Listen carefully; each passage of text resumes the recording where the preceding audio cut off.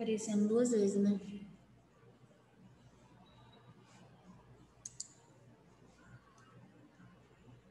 Não, tá aparecendo 2 vezes, Ana, não adianta.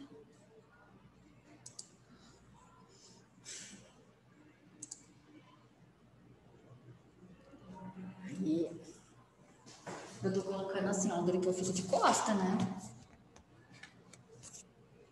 Que se eu colocar, eu fui colocar o celular, mas não deu muito certo, não. Gostei, não. A voz fica pior ainda. Preferi que eles escutarem do que não ver, né?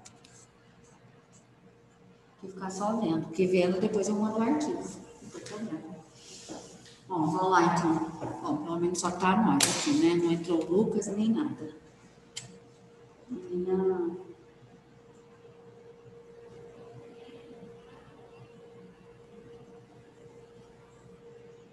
Outro me perguntando.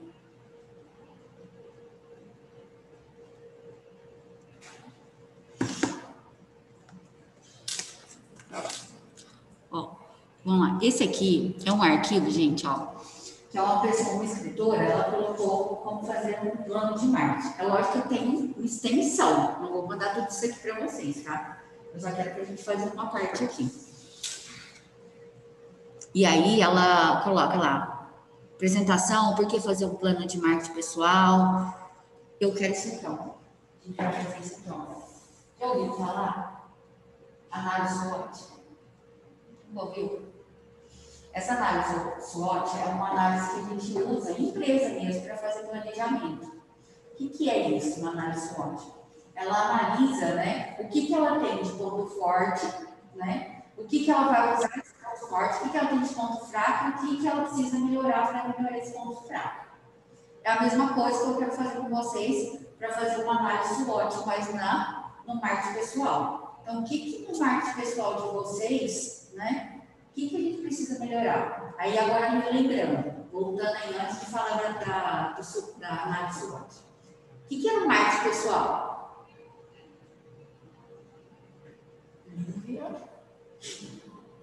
O que é no marketing pessoal? Ó, vamos lá, o que é marketing? Vamos dizer assim, ó. Isso aqui, tá? Não estou comparando vocês com isso aqui, não, tá? Isso é um álbum, vocês e vocês. Mas, ó, esse álbum aqui é novo. Uns 2, 3 meses atrás, eles tinham comprado um outro de uma outra marca. Eu lembro disso porque eu lembro da cor. Era uma coisinha verde. Não lembro não. Não tem muito demais, né?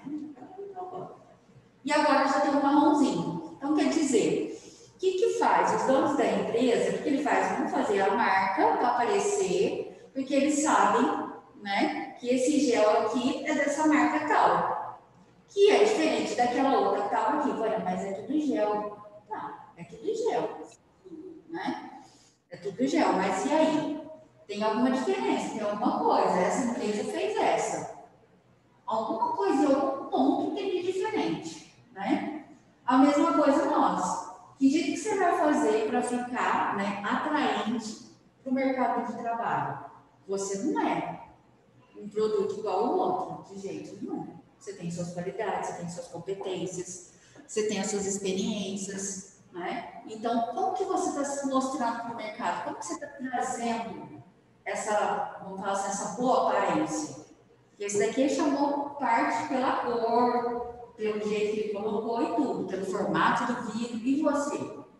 Pela sua aparência, pelos seus conhecimentos, o que você está se mostrando? O que você precisa melhorar para ficar mais atraente ainda para o mercado de trabalho? Entendeu? Lembraram agora? Senão também não adianta nada se eu começar a falar para vocês da análise SWOT. Aí agora vamos lá, então, da análise. Aí você já pensando, daqui a pouco nós vamos escrever a cara dela. Ó, eu vou lá embaixo, tá, gente? Eu não vou ficar passando isso aqui tudo, não. Você tá doido? Cadê? Planilha. Aqui. Deixa eu colocar isso aqui pra cá. Gente de máscara, tá parecendo aqui esse povo do Talibã. Olha. Com o levantamento de nossas forças, fraquezas, oportunidades e ameaças, elaborar a matriz SWOT, que permite visualizar todos os elementos e encontrar, criar vantagens competitivas pessoais. Tá? Aí ela colocou um exemplo aqui. Então, a análise SWOT. SWOT, eu vou escrever lá depois. Aqui, pode? O Bayer. Aí, o que é? A análise SWOT. Então, SWOT são várias palavras iniciadas com S, W, O e T, que é em inglês. Depois eu vou mostrar para vocês lá no Google o que é. E aí, trazendo ela para o português, forças, oportunidades, fraquezas e ameaças. Aqui no Brasil, a gente tem mania de falar que não é análise SWOT, porque SWOT é inglês, né? A gente fala que é análise fofa. Imagina se eu falasse assim, né? Gente, hoje eu vou ensinar vocês análise fofa. O João de Mano tá louca, né? Não ia dar certo. Quer dizer, ó, aqui, ó. Fofa. Tá? Aí ele perdeu fofa. É assim, ó. Análise SWOT, S, W, O e T são palavras, tá? Iniciais das palavras em inglês, tá? Que significa no português forças, oportunidades, fraquezas e ameaças. Aqui no Brasil a gente fala fofa, F-O-F-A. Mas se eu viesse falando, igual eu falei, né? Se eu viesse falando, ó, a gente vai ensinar análise fofa, vocês iam mentir, né? Mas é. Aí ela dá exemplo assim, ó. A escritora, né? Ela é uma pessoa que tem bastante conhecimento aí em marketing pessoal. Ela fala, sou referência entre meus amigos e familiares para compartilhar informações sobre marketing.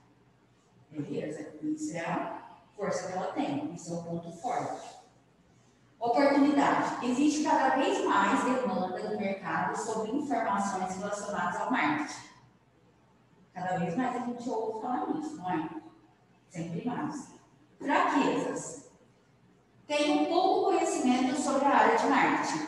Então quer dizer que ela ainda tem que estudar mais. Mesmo ela ainda não tem, ela ainda precisa mais. Com isso, consequentemente, ela tendo pouco, cada vez mais que ela vai deixando de aprender, se não começar na área agora, vou perder o momento de crescimento e ficar para trás em relação aos outros. Então, entendeu aqui? Agora eu vou dar um exemplo meu para vocês entenderem melhor. Vamos pensar assim, vou falar de um ponto forte. Vou falar que sou eu. Eu vou falar aqui a questão de aulas. Então, eu tenho um ponto forte que eu tenho experiência, né? Eu ministro aulas aqui no Sebrae, então já tenho uma facilidade de falar, né? Beleza, essa é a força. Aí, com isso, eu quero chegar num projeto, num patamar de que eu quero dar aula em faculdade. Beleza? Oportunidade vai existir sempre, porque a faculdade sempre vai ter cada vez mais, não é? Não é assim? Porque se não tiver professor para dar aula, não vai ter os outros. Não vai ter um advogado, não vai ter um outro professor, não vai ter um médico, e assim vai, né? E a gente sabe que a questão de estudo cada vez é mais crescente. Eu não sei se vocês analisem a questão aí, ó, dos pais de vocês, dentro da casa de vocês. Eles estudaram muito? Até que tempo eles estudaram? Pouco, né? Igual os meus pais moravam na roça. Né? Então, eles não pagavam nem o ensino médio. Né? Nem o ensino fundamental, eu acho, que minha mãe. Por quê? Porque era dificuldade, porque era a questão da logística, né? Era longe, não tinha como ir, eles precisavam trabalhar. Essa era a prioridade, trabalhar. Agora, cada vez mais, vai ficando muito mais fácil o acesso às faculdades. Vocês podem ver o tamanho das faculdades agora, né? Antes era jamais que a gente colocava isso na cabeça que a gente ia fazer faculdade, jamais. Né? Então, a oportunidade está sempre crescendo, para mim. Fraqueza. Para você se tornar um professor de faculdade, você tem que ter mestrado. Vocês sabem qual que é a sequência? Graduação, né? Você vai fazer faculdade, tudo. Depois você pode fazer uma pós, você pode fazer um MBA, ou você já pode ir lá e pular pular para o mestrado. Né? Mestrado, o que é? Você vai fazer um curso, geralmente ele tem uma duração de 1 ano e meio, mais ou menos, e em determinada área, porque aí você vai ficar especialista naquilo, você vai ficar mestre naquele assunto. Aí sim, com esse título eu posso conseguir dar aulas na faculdade. Quais são as minhas ameaças? Cada vez mais que eu demorar a ter esse conhecimento desse título, mais pessoas vão entrar na minha frente. Concorda? Agora, qual que é a análise fofa de vocês? Vai, Evelyn, pense, Lívia. Hã? Olha, gente, eu vou fazer para você, Evelyn. Vamos lá, vamos pensar. Coloca só, o que você quer de uma meta? O que você quer conseguir? Coloca aí, por exemplo, eu falei isso, eu quero dar aulas na faculdade, beleza? Então eu sei qual que é as minhas forças, quais são as minhas fraquezas, eu sei que tem oportunidades e eu sei que tem ameaças. E aí, o que você compra? O que você pensa assim? O que você tem estratégia para fazer? Não precisa ser ao longo do tempo, não. Pode ser agora, coisa simples. Viver não tem como. Aí, quais são as suas forças para não ter a Covid? Quais são as oportunidades? Não, né? Não dá. Oportunidade não. Não tem saúde, ó, não dá certo. Que oportunidade você vai ter? Não, para. Vai, Evelyn. Não, credo! Que preguiça de vocês, gente! Vapo! Olha lá, gente. Não. Parece que tinha entrado alguém aqui. Mas não apareceu quadradinho nenhum.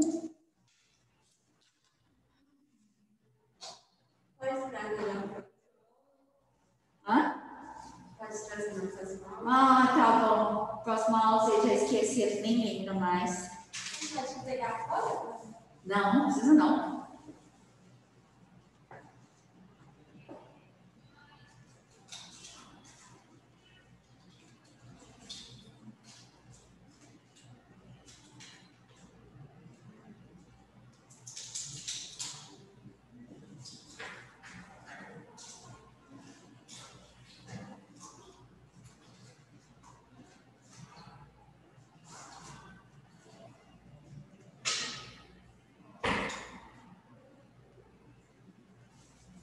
E aí, Lívia, que vai perguntando, viu?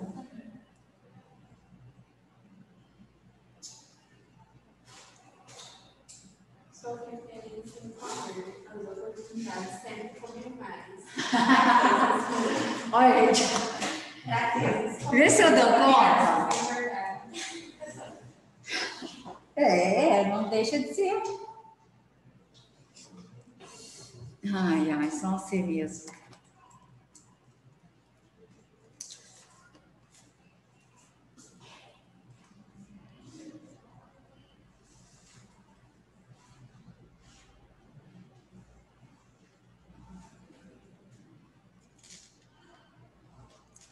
Vou colocar você aqui na pauta, Evelyn. Tiraram. Tiraram mesmo.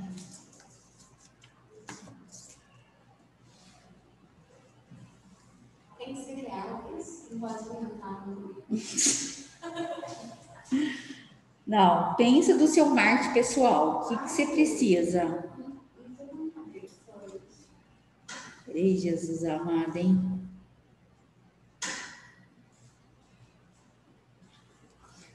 Pensa como vocês um produto. O que você precisa melhorar para o seu marketing pessoal? Se eu fosse um produto. As forças seriam. As forças seriam. Seriam os pontos fortes. Aí já as fraquezas seriam os pontos fracos. Então, assim, do seu marketing pessoal, vamos falar assim, se você tivesse atrás de uma vaga, ou até mesmo, igual você está lá no seu trabalho, você está querendo, né, alcançar um outro cargo. que você precisaria mudar? O que você acha que você precisaria, né? Ou então, o que você tem aí já de bastante força, de ponto forte, né? De oportunidade que ia te dar essa oportunidade de um alcance, mas o que você teria de ponto fraco que você ameaça não conseguir aquilo ali? Ajudou ou não? Mas você pode falar sobre uma profissão específica? Você pode falar assim, por exemplo, por quê? O que você está pensando? Tipo, é porque eu pensei assim, é uma coisa que eu já fiz, que é banhosa. Posso falar? Pode. Aí, tipo, é na força que eu já dei pra minha madrasta, ela tem loja, sabe? Aí Então eu você já tem experiência. não experiência, eu Um conhecimento. um conhecimento. Aí a fraqueza eu tinha que aprender mais sobre a finalização, sobre terminar. Pode. Perfeito. É isso mesmo. Pode ser assim dessa? Pode. Aí então eu vou falar de manicure. Ai, eu sou mal de manicure. Não, é sério, eu faço. Então, pode pôr, mas sério mesmo. Mas o que melhoraria seu marketing pessoal diante das suas clientes? O que você poderia fazer, né, para ter mais ainda clientes? Então, quer dizer, que forças que você tem? Quer dizer, você já tem um bom trabalho, você já tem uma experiência, oportunidades, que é o ramo que cada vez mais, porque as pessoas não deixam, as mulheres não deixam de fazer uma, não deixam de nada. E fraqueza? O que você precisaria melhorar? Por exemplo, igual agora, tem muito dessas, das manicures, tem muita aquelas unhas de fibra, você faz? Ainda não, porque ela não sai do serviço, né? Para mexer o estoque, eu não dou conta De ter só isso. Não, eu não dou conta de atender os clientes. Aí se eu for fazer isso, se eu for fazer. Demora, né? Demora, aí que não acontece. É. Eles sabem que eu trabalho das 6 horas da manhã até 8 horas da noite. Nossa Senhora. E meio de semana, de quinta pra frente, de tarde, depois do meu horário. É muita coisa, né? Aí então, assim, depois que eu parar de trabalhar para fazer som, aí eu vou fazer isso. É porque o curso, além de você ter que ter o tempo para fazer o curso, ainda até você pegar a prática, demora, né? Parece que é umas 2, 3 horas, sei lá. Aí não. Né? Por enquanto não é. Aí você pode colocar isso, ó. E ameaças? Ó, você pode falar assim, ó, suas forças, que você já tem e já tem uma clientela, né? Então, oportunidades. É um mercado que está sempre em crescente, nunca para, né? Fraquezas, que você ainda precisa ter mais conhecimento, que é igual no caso, você fazer um curso. As ameaças, quanto mais você demorar, né, mais você vai ficar para trás. Porém, você tem além uma outra ameaça, você ainda não tem o tempo, né? Aí já fiz pra você, Evelyn. Nem precisa escrever. Olha lá, tá vendo, Lívia? Olha. Nem precisa escrever, não. Precisa, agora você tem que escrever.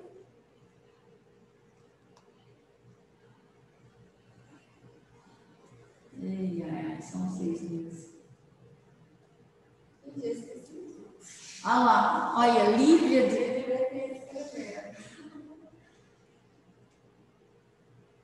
Se ela chegar na minha idade, Nossa, eu tô pertinho. Senhor, não vai saber onde eu tô, onde é a minha casa. Olha, tem uns meus clientes do meu serviço mesmo, eu não lembro o nome de quase nenhum. Eu falei, então, como se chama mesmo? Qual que é o seu cadastro mesmo? Toda vez, o convite que me escreveu, toda vez eu pergunto, qual que é o seu cadastro? Nossa, assim, ó, não, é uma crítica construtiva. As pessoas, elas têm muito, assim, elas se sentem muito olhadas quando as pessoas lembram o nome delas. Eu sei que você não faz isso. Eu sei que você não faz isso por querer, né? Tem gente que não consegue mesmo, né? É dela, né? Mas tenta, né? Ou Não, tenta. meus clientes semanais, eu já peguei agora. Meu pai é toda semana. Agora, os de 15 em 20 dias de cada região, que eu vou usar cristais, Pedregulho, Xinga e São José. Ah, não. Os da região, que eu acho que eles falam 2 vezes no mês, ixi, eu não ativo. Tenta associar alguma coisa, sabe? Tenta ir associando. Associar algo assim no lugar com ela, sabe? Você decorar. Quando a gente tenta decorar um só, não vai. Se você tentar associar, talvez você consiga. De endereço, eu sou boa. Eu vou num lugar uma vez, eu já sei voltar, não preciso nem fazer endereço. Agora não. Porque, igual, por exemplo, aqui na escola, é muita gente. É claro, tem hora que a gente vai errar, né? É muito aluno. Mas eu tento, sabe? Porque imagina eu chegasse aqui e eu falar assim, eu esqueci seu nome. É ruim, não sei, eu acho, sei lá, desconfortável. Né? Mas não é por maldade. Eu tenho um monte de cliente. Eu tenho que escrever. Quando eu escrevo o nome de vocês, eu lembro. Então, você vai para o nosso posto. Igual, por exemplo, então eu levo essa agenda aqui, aí, por exemplo, a própria Giovana, ela fala assim, Vânia, a turma 1904. De terça. É o fulano, fulano, fulano. 1906. É fulano, fulano, fulano. Aí eu associo, né, a semana, o número da sala de vocês, né, da turma, aí eu lembro de vocês, entendeu? Aí vai indo. Agora, quando é muito igual, por exemplo, a 2002, que essa aqui começou que a gente nunca viu eles. Minha tia começou hoje. Como que achava? A Regina, nossa, a Regina é super gente boa. De tudo. Mas nós já conversou já? Mas ela manda mensagem. Mas nós já conversou. Eu passei agora, ela nunca tinha me visto. Ela ficou me olhando e eu fiz assim. Aí acho que ela falou, acho que você é a dúvida. Ela me perguntou, eu falei, muito brava. Eu falei, nossa, eu falei, não, brava era a Thaís. A Thaís é mais brava. Vocês não viram nada? Porque eles não dizem nada. Não, mas eu já melhorei muito, assim, já tive problemas aqui na escola já de... tem uma turma de quarta-feira e que eu dei um feedback, eles queriam me matar. Quase. Porque falou que eu fui muito grossa, que eu peguei muito pesado. Não, na sala online? Não, aqui no presencial. Na primeira aula? Não, já tinha um tempo. Foi numa apresentação, eu falei para elas que elas tinham que melhorar. Eu falei mesmo, gente, vocês vão me desculpar, se eu tiver que falar que vocês vão ter que melhorar, eu vou falar. Eu não vou passar na nossa cabeça e depois você chegar num trabalho aí, você fala, nossa, a Maria devia ter me falado, devia ter orientado melhor. Não vou. Eu vou falar. Eu falo mesmo, eu falei. Nossa. Tem dia que eu tô mais sincera, sabe? Tem dia que eu tenho que filtrar. Mas tem hora que eu já melhorei muito, Deus me livre. Eu sei que tem hora que não é assim, não adianta. Beleza? Deixa eu ver, John. Que jeito você pôs. Não vai dar muito som, não.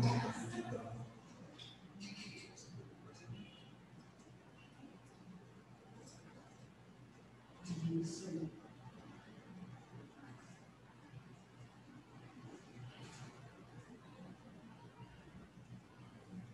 Certinho, isso mesmo, entendeu? As oportunidades é o A oportunidade é onde você pode usar isso, né? Então, por exemplo, das unhas. É a clientela, né? Você já tem a oportunidade que uma clientela está sempre aumentando, ela nunca, né? É uma coisa que nunca para. Nem com a pandemia esse povo não parou, mãe.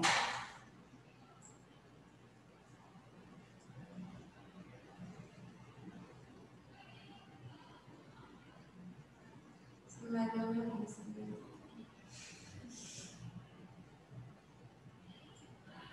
Isso, vocês entenderam certo. Deixa eu ver. Nossa, Jesus, Mas quem entendeu, né? Não, eu entendi, mas você conseguiu escrever? Olha.